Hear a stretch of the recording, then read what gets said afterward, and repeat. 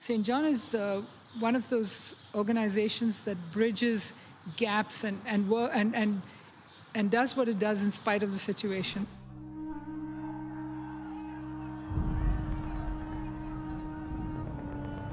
Since the Second Intifada, so going back about nearly 15 years ago, there has been very little contact between the Jewish communities and the Palestinian communities, and that's a tragedy.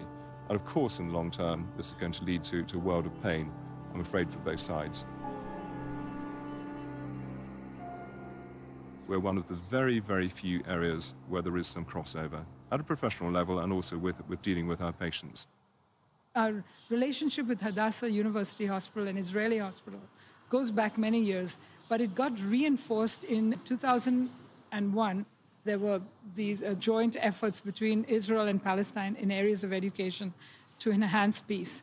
And out of the 14 projects that they sponsored, the one that was most successful was ours with Hadassah in training doctors.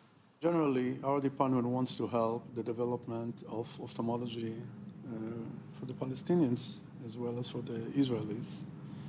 And we do it by training, by teaching.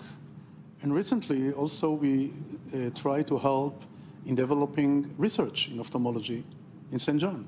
I was in the jail for 6 months in the first Intifada, where I was an activist in Gaza. In my training in Hadassah, I have to examine Israeli soldiers who were participating in war in Gaza or were shot in the West Bank, or Israeli victims. And also I had to treat or examine prisoners, Palestinians. It's our medical commitment. And we can have all kinds of political views, and still we have to treat everybody. As soon as you enter the gates of Hadassah, no politics, only medicine.